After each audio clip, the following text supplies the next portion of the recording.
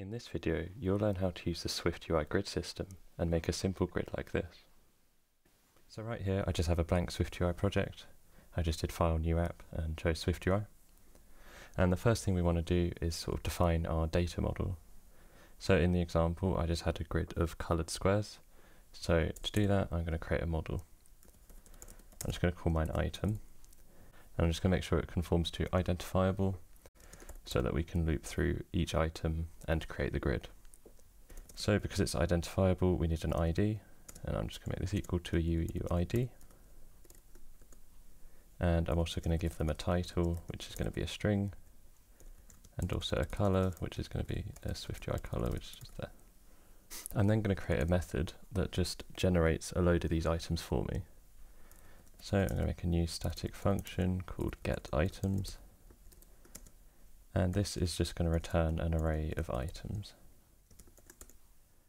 And to do this, I'm just going to loop through 15 times, and I'm going to map these to a new item.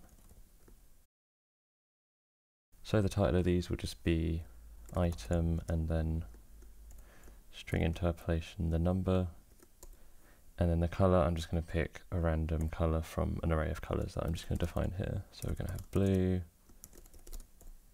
green, and red. And then to pick a random item, you can just do .random element, and you have to force unwrap this as well. It's probably a cleaner way of doing this, but this is just an example just to really quickly get an array of items. So in our content view, we want to get this array of items. So we'll do private let items equals item.getItems. So now the next part is, how do we actually display these items in a nice grid? So the first thing you want to do is define the columns of your grid. So I'm just going to do private let columns equals a new array of something. So in this array we can define each grid item. So I'm going to do grid item, open parentheses. Now we have three different options for this. So we have fixed size, which means each item in each row will have a fixed size. We also have adaptive, and this will fit as many items per row as possible, but each item will need a minimum width. And finally we have flexible, which is what we're going to be using today. So you can do .flexible, and I'm just going to leave it blank like that. And now I want two columns in my grid. I want one here and one here. So that means I'm going to want two grid items in my array of columns. So I'm just going to do a comma and then a new grid item that's also .flexible. And now we want to create our actual grid. So I'm going to get rid of the text in the body. And to start things off, I want a navigation bar, so I'm going to wrap this in a navigation view. The next thing we want is a scroll view, because I want to be able to scroll down my grid. So I'll just create a scroll view here. And on this scroll view, I'll just attach a navigation bar title. We'll just call it colors for now. And here we need to actually create our grid. So you do this with a lazy V grid. And in the initializer, we want to define our columns, which we've already done. So for the columns, we'll just pass in our array of columns that we've already made. And we can also define how much spacing we want between each item. I'm just going to do 10 for now, but we can always play around with this. And inside the grid, we want to loop through each item in our array and display it nicely. So I'm going to do for each items and item in.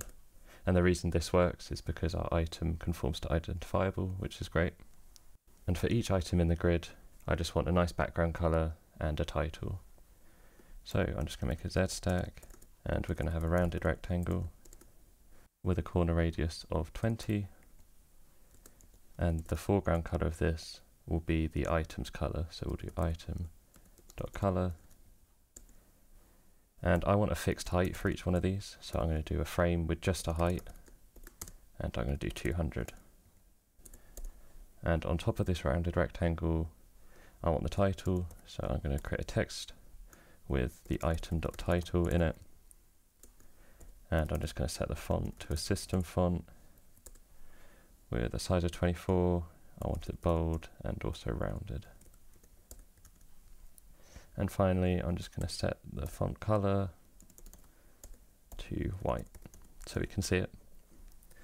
And that's it, we've created our grid. So if you resume the preview, you can see we've got our grid of items.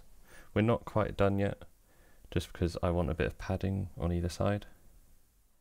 So for underneath our grid, we can do dot padding, and we'll just wrap 10 padding around it. And as you can see, it's got nice even padding between each item. So this spacing here is a spacing between each item, and this padding is just the spacing of the grid from each of the edges. And if we run this as well, you can see that you can scroll up and down, and each grid item displays nicely. So thanks for watching, I hope you found this helpful, and I'll see you in the next video.